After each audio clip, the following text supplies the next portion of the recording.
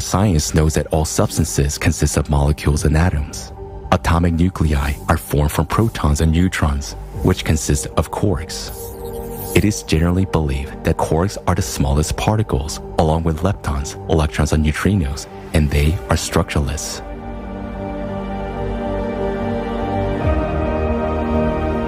Our hypothesis says that leptons and quarks have a structure. They consist of certain energies, waves. According to our hypothesis, a lepton and a quark represent coil state of a short elastic waves. What is it? Associatively, it can be compared to a tangle of snakes intertwined with each other. Each tangle is the smallest particle, a quark or a lepton, while each snake in a tangle represents a different kind of energy. When the snakes are in a coil state, we observe a particle. When, under certain conditions, a tangle becomes untangled and the snakes line up linearly one after another, we observe a wave, that is, a wave state of the same particle. This is clearly demonstrated by the double-slit experiment, in which a wave passed into a particle state when the conditions changed, in the presence of an observer. In essence, the intertwined tangle represents the quantum level, the level of particle manifestation, while short elastic waves, the snakes that make up everything, represent the beyond quantum level. What processes take place at the beyond quantum level? We know that already at the quantum level, the laws of classical physics stop working. But at the beyond quantum level, everything is radically different. The entire beyond quantum world is filled with short elastic waves, snakes, that is, different kinds of energies. When snakes are woven into a tangle, the invisible becomes visible. This is a process of the quantum world. Each such tangle is nothing but that very elementary particle of the material world. In the beyond quantum world, there are lots of kinds of energies, that is, snakes. Associatively, you can imagine that they have different patterns, colors, and thicknesses. Some are poisonous, some are not. Combinations of these energies, meaning short, elastic waves, or snakes, make up all the waves known to science today: electromagnetic, thermal, and so on.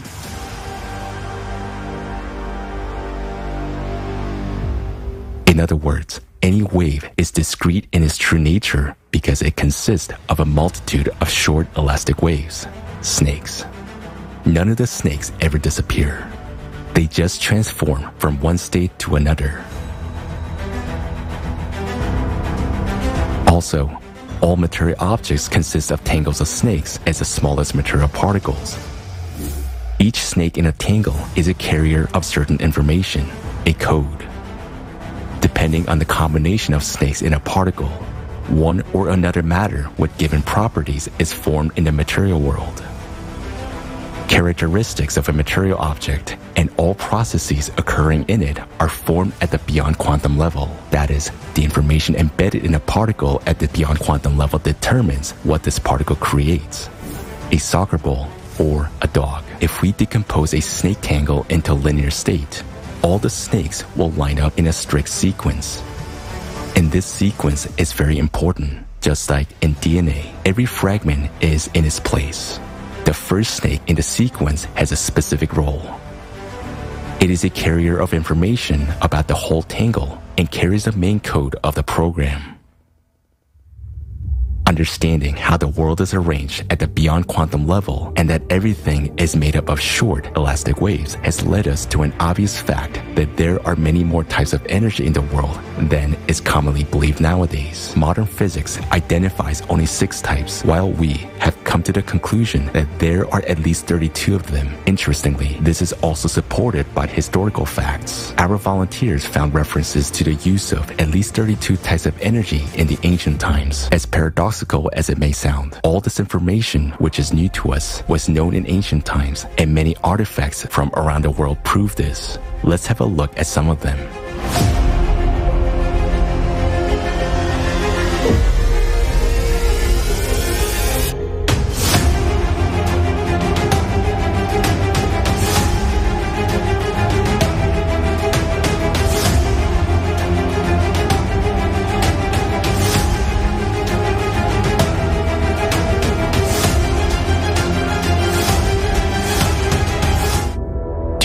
understand what special meaning they carry.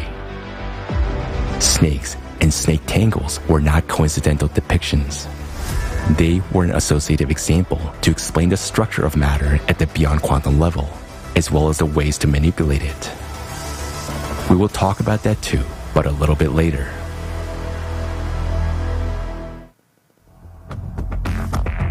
To date, this knowledge has been mostly lost, and that's a shame, because it will be of a great use to modern scientists who for decades have been struggling with questions which can be easily explained by means of this hypothesis.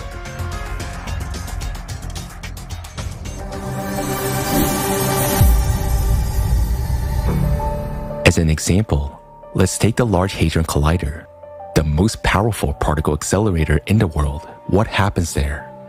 In order to study processes in the microworld, scientists use electromagnetic fields to accelerate two beams of charged particles, such as protons, at enormous speeds in the collider, and then they collide them.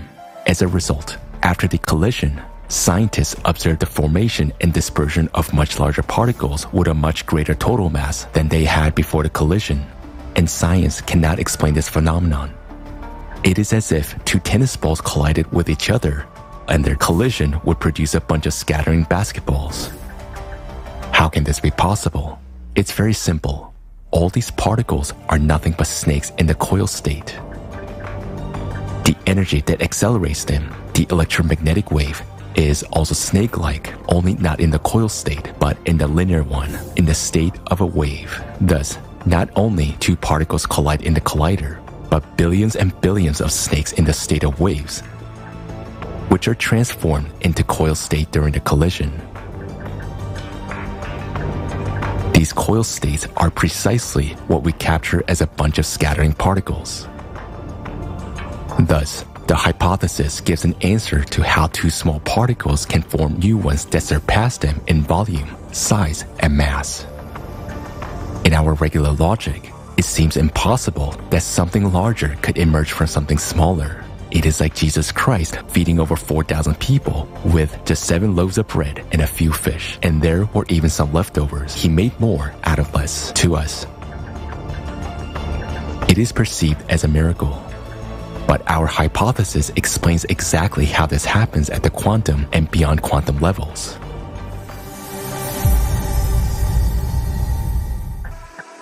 The mysterious birth of virtual particles in the physical vacuum can be explained in a similar way.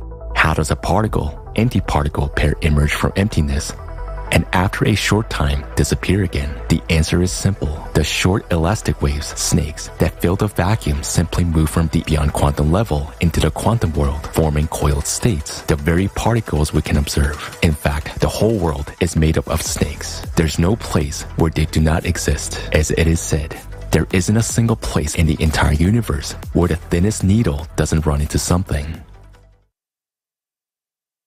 Let's take another example. In quantum physics, there is a phenomenon known as entangled particles. Two particles can be at different edges of the universe and interact with each other without loss of time. A change in the state of one particle instantly causes a change in the state of the other. How is this possible when modern physics says there is nothing faster than the speed of light? It's a question that has led modern science into a dead end. Scientists have no answer. In fact, the answer is simple. At the beyond quantum level, all these particles are located next to each other and connected by a single snake. There's no concept of distance, speed, or time in the beyond quantum world. Completely different laws work there. For example, in the material world, one of the interconnected particles can be in our hands, while the other one can be in a grain of sand on the shore of the ocean in another galaxy. Meanwhile, at the beyond quantum level, both of these particles are at a distance of a single snake, and there's no time or space between them. There can be many more than two of these entangled particles, and all of them are instantly exchanging a huge amount of information among each other. In other words, matter in the universe is constantly interacting. Another phenomenon, the nature of which our hypothesis explains, is electricity. Today, we all use electricity. We know that there is direct and alternating current, that there are electromagnetic waves and static electricity. But what electricity is in its essence, modern science cannot explain. For example, let's take static electricity. Each of us experiences it in everyday life when brushing our hair. Both hair and a comb are dielectrics. When we run a comb through our hair, we untangle some snake tangles and create new ones, thus releasing snakes. The snake tangles on the comb interlace with the ones in the hair. In this way, joint snakes are formed. This quantum manifestation is precisely electromagnetism, which attracts hair to the comb. By understanding these processes, even at such an elementary level, we can already provide answers to many riddles of modern science. For example, let's take an electrostatic machine. There is a paradox associated with it, which is an unsolvable riddle. When the disks of an electrostatic machine are rotated, a powerful spark between the two electrodes occurs only when there are metal spheres attached to their ends. If these spheres are removed, there will be no spark between the electrodes, or it will be barely noticeable. But if, for comparison, a device that works from a battery or a household outlet is connected to the electrodes of an electrostatic machine, an equally strong spark appears both with and without the spheres. This indicates that the electric current generated by the electrostatic machine is not capable of causing a powerful discharge without the spheres, and that the current from the battery is capable of causing the same discharge with and without the spheres. What is the difference between these two currents? The difference is that these are different kinds of electricity, and they differ not just in their external characteristics, they differ at the beyond quantum level. And our hypothesis gives an in-depth justification for the nature of electricity and its different kinds. Doesn't that remind you of anything? It's a good example for thinking people. Thanks to the hypothesis of a coil state of short waves, we understand that electricity is the same snakes in the coiled or linear state. There are many kinds of electricity that are determined by the predominance of one or another type of snakes in their linear sequence. For example, when you comb your hair, static electricity is generated, which is represented by a certain predominant type of snakes. When magnets rotate, it's another type. In household outlets, alternating current is a third type of snakes. In batteries, the energy of chemical reactions is the fourth type. In an electrostatic machine, it is a fifth, and so on. And note that all types of electricity, just like the magnetic field, have the same first snake in the linear state, which carries a major part of information. We reserve the right to explain the understanding of how electricity works to those who will further investigate this issue. We have merely given an association and invite those who wish to understand the subject to investigate it on their own. Now, let's look from the perspective of the beyond quantum world at what's going on in an electrostatic machine when different kinds of electricity are used. As the disks of the electrostatic machine rotate, the brushes rub against their surfaces. As a result of the friction process, the snake tangles become untangled and form an electrostatic field. Some of the snakes start moving along the conductor as if along a riverbed, forming a directed movement of snakes along the electrodes. As long as there is static electricity, there are no tangles, just a flow of snakes. And in order for a discharge to appear, that is, for the snakes to interact, we need to create conditions where they can gather in tangles again. Such conditions are created by the shape of a sphere. By flowing around a sphere at the ends of the electrodes, the snake coils up on themselves, which contributes to the formation of tangles. In the space around the metal spheres, the snakes and tangles begin to accumulate. The snakes from tangles on one side begin to cling to tangles on the other side, and their massive collision occurs. As a result, the tangles become untangled and the snakes are released. This is the discharge that we observe. We see a spark, waves are emitted in the optical range, and we hear a sharp click, a sound shock wave. All of these manifestations arise as a result of interaction among the snakes. They simply transition from one state into another. Accordingly, when there are no metal spheres on the electrostatic machine, the snakes flowing along the electrodes cannot form any tangles, so they simply fly by without any interaction with each other. But in batteries and household outlets, there is a different kind of electricity. There, tangles move together with snakes in a linear state, and they interact with each other instantly. The tangle state is disrupted, and we observe a discharge and the accompanying phenomena. Therefore, this type of electricity does not need metal spheres to form tangles because it actually flows in the form of tangles. Thus, we understand that the shape of a sphere creates the necessary conditions for transformation of the linear state of snakes into a coil state. That is, in fact, the shape of a sphere or a dome creates conditions for accumulating energy. Doesn't this remind you of anything? If you have noticed the similarity with the domes of religious buildings, you are not mistaken. Ancient legends say that the first dome temples were built more than 24,000 years ago by the representatives of an extraterrestrial race known as the Apexians. They also created the first religion and the first dome-shaped structures for the purpose of collecting energy from humans, which is known as Vril. People gathered in those temples and prayed to the Apexians as gods. This was a process similar to what we have seen in the spheres of the electrostatic machine, where static electricity accumulated. In the temples, people's energy, vril, flowed through the building into the domes, accumulated there, transformed into a coiled state, and was transmitted to the Apexians. The Apexians built structures of various forms in order to collect energy. Those could be pyramidal structures, or towers with pyramidal or dome tops, ending with a pyramidal spire. Many such ancient structures are considered to be places of power. The paradox is that those were places where power was taken away, not given. It is also quite interesting that to this day, such shapes of structures are mainly used for places where mass gathering of people, decision-making, and emotional outbursts take place. If you wanted to tell the story you just heard as a comic strip, how would you draw it? We will show you an ancient artifact that depicts this process as a comic strip. We see a temple structure with a portal above it, and a flying saucer at the top indicates that it is extraterrestrial. In those times, people couldn't know such technologies. On the left, we can see people and an indication that they're giving away their energy. This is shown in the form of snakes flying away. On the right, we see two planets and below them representatives of an extraterrestrial race, the Apexians, who receive energy from humans. And it is clearly shown that humans fed not only the Apexians, but representatives of other extraterrestrial races as well. To this day, through our temples, we feed unknown creatures in the universe. If any of you doubts that we still worship them to this day, you shouldn't. What is unknown to us is not unknown to the priests. And this information has nothing to do with any religious feelings or emotions. This information is about the physics of processes. Thus, our hypothesis opens a new approach not only to physics, but also to the history of our humankind, and reveals certain cause and effect relations of the processes taking place in society nowadays. Radiation.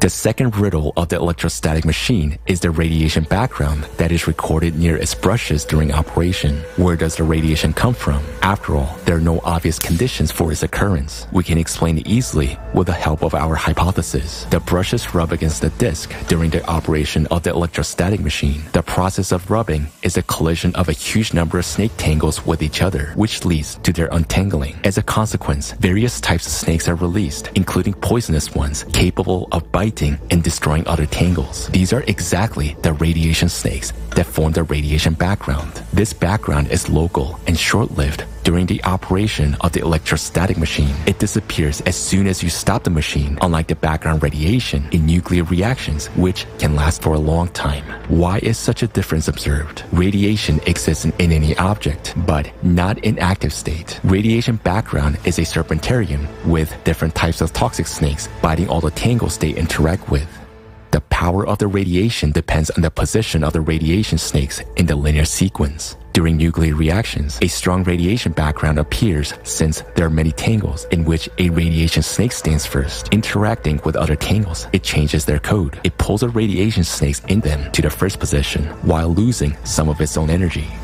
Therefore, the farther away from the center of contamination, the weaker the radiation background. Meanwhile, during the operation of the electrostatic machine, short-lived radiation appears because when the tangles become untangled, radiation snakes that were not in the first place are released. Such single snakes biting another tangle very quickly lose their energy and transition into another state. That is, they quickly lose their toxicity. Radiation snakes can penetrate anywhere, but there are exceptions. For example, lead is good at shielding radiation because the viscosity and the density of its tangles are very high, so it's not easy to destroy them. Figuratively speaking, tangles of lead consist of small sticky snakes. Interacting with them, radiation snakes quickly lose their toxicity and power. It is important to note that the position of radiation snakes in a tangle determines the strength and durability of materials. The closer these snakes are to the beginning of the linear sequence, the stronger the interaction exhibited by the tangles they're part of. Of course, This is all a figurative comparison, simple associative examples to explain what happens at the beyond quantum level, and it gives an understanding of what processes actually occur during a nuclear reaction and what radiation is. Taking this hypothesis as a basis, it is up to scientists to discover this. Understanding the structure of the beyond quantum world, even such an associative level, already opens up possibilities that seemed science fictional not so long ago. Manipulating matter, creating material objects, using elementary particles, prolonging human life for at least 1,500 years, rejuvenating cells in the body, and completely revitalizing it at any stage. How will the technologies work that will allow us to do it all? The Replicator and the Health Capsule.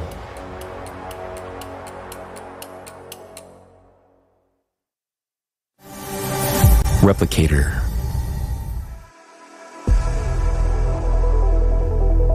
In the creative society, thanks to such technology as Replicator, each person will have the opportunity to get everything necessary for life. A device the size of a microwave oven can be installed in every home.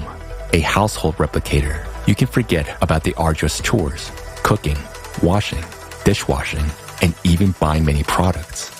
Because with a replicator, it will be possible to create anything out of elementary particles. How will it work? We can say that the replicator will manipulate particles, but in fact, it will manipulate what the particles are made of, that is, snakes. Moreover, in their linear state, each particle contains a few certain types of snakes, which have a strict sequence determined by the information embedded in them. Thus, by replacing one or several snakes or their sequence in a particle at the beyond quantum level, we can create a new particle, and thus a new material object. After all, the difference between a soccer ball and a hamburger is only in the characteristics of the snakes that make up their particles. This is a principle of how the replicator works. In order to create something from particles, we need particles themselves. Where can we get particles from? And in quantity to ensure the creation of different kinds of food and clothing for each person throughout their lives from the particle recycler. After all, if we know how to create objects out of the tiniest particles, we will know how to disassemble those objects. That's what the recycler will do. It will disassemble your dirty clothes, for example, or dirty dishes into particles. After disassembling the unwanted matter into particles, the recycler will pack them into a nano cartridge, which will then be used in the replicator to create new objects. Naturally, in the cartridge, the particles will be stored in a coiled state of snakes in the form of leptons and quarks. Since snakes in linear state cannot be held, they're constantly in motion, whereas in the form of particles, that is, in the coiled state, under special conditions, they can be stored in the cartridge without loss of properties and power infinitely long, up to billions of years. What size should this cartridge be to store such a large number of required particles? About 1 million nano cartridges can be placed in one human hair. 1 centimeter of nano cartridge can contain about 10 to the 36 quarks. So, 1 centimeter of human hair can store as many particles as to create a great number of material objects about the volume of an entire city. Thus, a cartridge the size of a human hair is able to serve a person for a lifetime and much longer. It seems incredible that such a small size can hold large volumes. In a cartridge, particles will be stored in a compressed, compact manner, not interacting with each other. While there are enormous distances between the particles that make up material objects, the distances between elementary particles in the microworld are similar to the distances between stars and galaxies in the universe. And the reason for this fractality is in the beyond quantum world. Having this knowledge, we will rethink the value of different materials. For example, the same plastic that we simply throw away today will become the most valuable material. Why? Because the tangles of hydrocarbons contain the largest number of different snakes, 33 types, from which you can create a lot of combinations, gold, hamburgers, and so on. For the same reason, cotton will also be valued because it is close in characteristics to plastic and many other particles can be created from it. To understand the process of replication better, we'll give you a figurative example. Imagine that we put knitted jumper into a device similar to a microwave oven. At that time, a special device reads the shape of the jumper and the position of each hair in the threads of the jumper.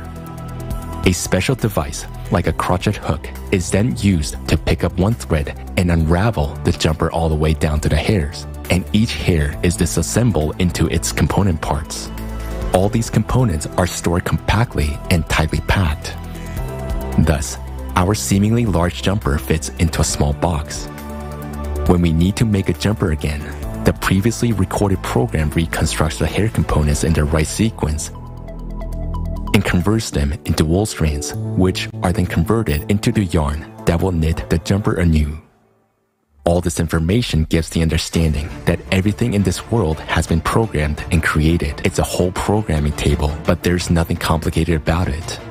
Now in programming, we only use zeros and ones, whereas in the beyond quantum world, we use several hundred combinations. By comparison, our alphabet has only about 30 letters, but over 1 million words are made up of them. It is not difficult for a human to manipulate letters and form words, nor is it difficult for an artificial intelligence to analyze all the possible combinations of snakes, which can be quite numerous, and to analyze the characteristics of any material object at the snake level, and thus recreate its exact copy according to this information matrix.